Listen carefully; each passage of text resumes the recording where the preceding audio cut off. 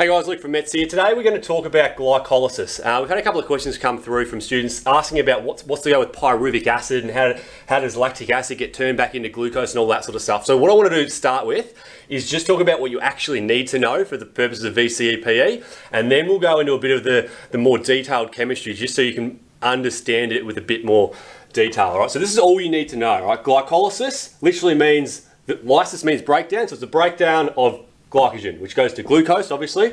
Glucose gets transformed down to pyruvate, which is just a simple glucose molecule. It's just under half a glucose, so it's a more simple form.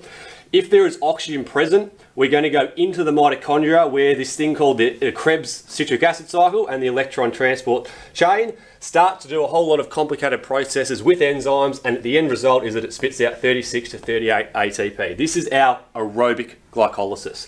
If there is not oxygen present, then this pyruvate is going to form lactic acid, which we know breaks down into lactate and hydrogen. The hydrogen component is the fatiguing component, that's the acidic part, and lactate can actually get turned back in to pyruvate and or glucose. This gives us 2 to 3 ATP. This is the anaerobic glycolysis system. Really simply, lactate here, it will come back up to pyruvate, it can get turned back into pyruvate, and then if oxygen is present, it can then go into the Krebs and electron transport stage and get used for aerobic glycolysis. Or if we don't need the ATP because maybe we've finished our event and we're just back at rest, then we can go back and turn into a glucose. Okay, that's a really simple, that's all you need to know for glycolysis. What we're going to do now is come over to this board and talk about the detailed chemistry. I like to tell people, like, that's all you need to know, just remember that. However, if you can have a deeper understanding of how it actually works, then you'll never forget it. First of all, on this side here, Tyler, these are some key words that we need to understand. We have glucose. The chemical formula for glucose is 6 carbons, 12 hydrogens, and 6 oxygens. Pyruvic acid, 3 carbons, 4 hydrogens, and 3 oxygens. Very similar to glucose. This can break down, just like lactic acid can break off, pyruvic acid will break down to a hydrogen ion, which is acidic obviously, and pyruvate, which is 3 carbons, 3 hydrogens, and 3 oxygens. Cool. Another one, lactic acid, all I've heard of that. That is 3 carbons, 6 hydrogens, and 3 oxygens. Breaks down to lactate, which is 1 less hydrogen because that comes off here. And the very last thing is acetyl. You might not have even heard of this, acetyl-CoA. All we need to know, 2 carbons, 3 hydrogens, and 1 oxygen. Now, I don't care if you remember the chemistry, you don't need to know it. You don't even need to know it at all. But for the purposes of what I want you to get from this, these are all very similar. They all have carbon, they all have hydrogen, they all have oxygen. They are very similar in their chemical makeup. Okay, let's come over here. Glycolysis. This actually occurs in the cytosol, which is just a fluid around the mitochondria. We'll come to the mitochondria later. What we get from glycolysis is 4 ATP. We actually only net 2. I'll come to that in a sec. We get 2 NADH, really not important, and we get 2 pyruvate. All right, let's go to the glucose. We know it's C6H12O6. What happens is this glucose splits in half, and we get 2 pyruvic acids, which is C3H4O3. So take a look. All right, we had 6 carbons here. Now we've got 3 and 3, so they've been conserved. We've got 6 oxygens, so we've got 3 and 3, so it's conserved. But we've only got 4 and 4. We've got 8 hydrogens instead of 12. So we've lost 4 hydrogens on the way down.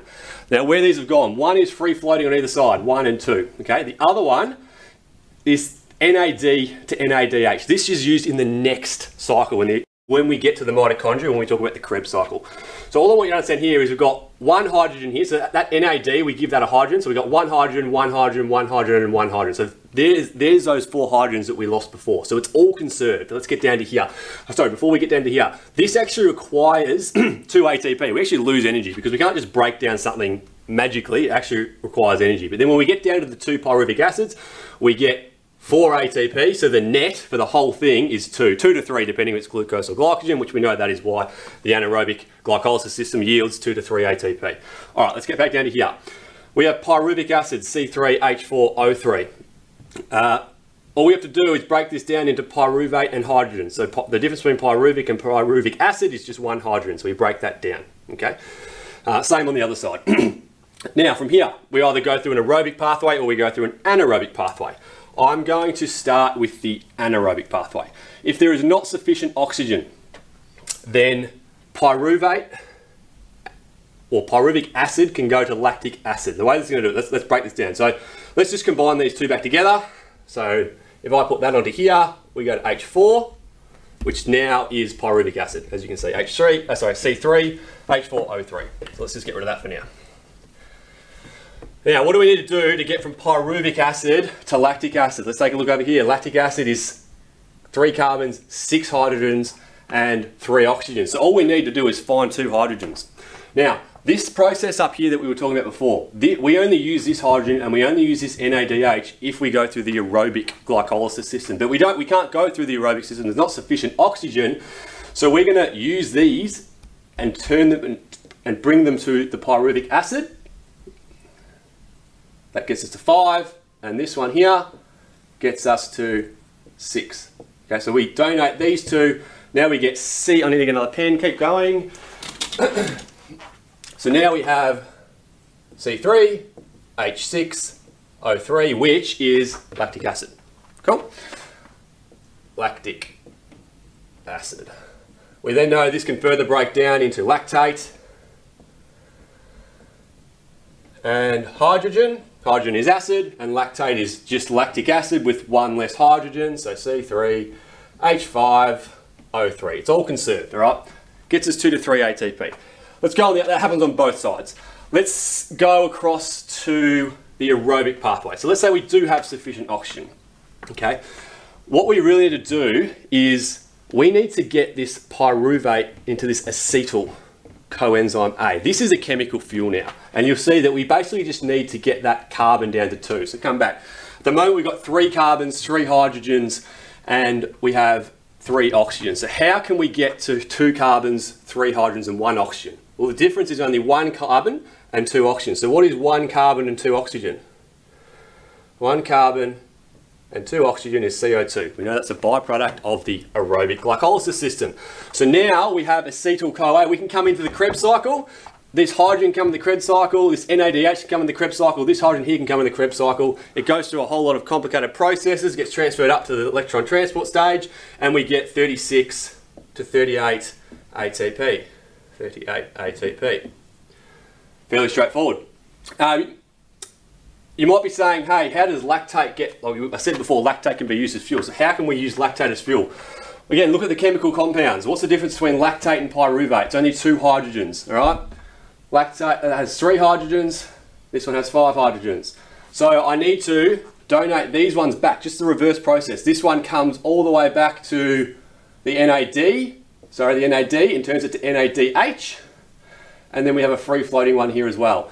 So once we get back to here, this is now pyruvate, yeah? That is pyruvate, because that is now 3 pyruvate.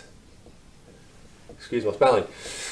We have pyruvate and we get to here. If oxygen's available, then we just go through this pathway like we did before, turn it into acetyl-CoA, and up we go. If we don't need it, then we just go the reverse process. Do it both sides and we get back to glucose. It all balances out with the chemical formulas. Now this is obviously well and truly above what you need to know, but what I'm trying to get you to understand with this, just like with physics, that the starting result is the same as the end result. There's just a whole lot of enzymatic processes that are taking hydrogens and changing oxygens and so on and so forth. They're not magically adding any organic compounds. It's all balanced. And the difference between pyruvate and lactic acid and pyruvic acid and acetyl-CoA and glucose are just very small changes in the carbon, the hydrogen, and the oxygen. They all have the same chemical compounds and they are very, very similar. All right, last thing, let's go back over here. I think that's all I need to cover for that.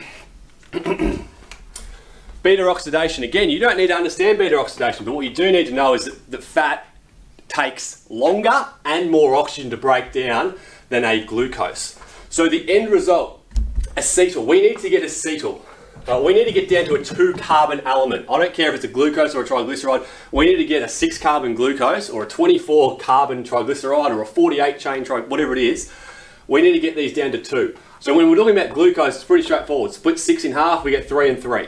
Cool. We then, as we said before, same as over there, CO2, let's get rid of 1 of the carbon through oxidation. CO2, we get to the 2 chains, that can then go into the Krebs cycle, the electron transport stage chain, and we get 36 to 38 ATP. Fairly straightforward. Then we go on the triglyceride side, beta oxidation. This occurs in the cytosol as well, in the fluid of the mitochondria. It still needs to go through the Krebs and the electron transport chain, just like this, But you can see the extra work that's needed to take place to get down to a 2 carbon molecule. 24 divided by 2, you go 12 and 12, 6 and 6, 3 and 3, CO2, we get down to 2, okay? What you'll notice is we get, what, 2, 4, 6, 8. 8 units of chemical energy here compared to only 2. So once it goes through the Krebs and the electron transport chain, we get a whole lot more ATP, 441 ATP compared to 36 to 38. However, it takes a lot longer to get there in the first place. So the yield from fats is really, really high, but the rate is relatively slow. That's why we would describe aerobic lipolysis as fairly slow, but then aerobic glycolysis is moderate because it's still complex, but not as complex as this, versus something like anaerobic glycolysis, which is very, very straightforward. It doesn't have to do any of these stages. It just gives us our 2 to 3 ATP plus some fatiguing byproducts. So again, the key takeaway is just understand glucose goes to pyruvate. If there's oxygen, we go through more complex processes and get 36 to 38 ATP. If it's not present, we get lactic acid. Lactases can be used as fuel through a reverse process. Hydrogen causes fatigue, only gives us 2 to 3. But as you can see, the chemical equations, they all balance out. It all makes sense. The more chemical the more splits we need to make in the carbon, such as a fat molecule, the longer it takes. But at the end of the day, it's not magic. It's all a very logistic way to break down carbon. Like, it makes sense. And hopefully that's clarified some of the differences between glucose, pyruvic acid, pyruvate, lactic acid, so on and so forth. Any questions, let us know. Otherwise, speak to you again soon.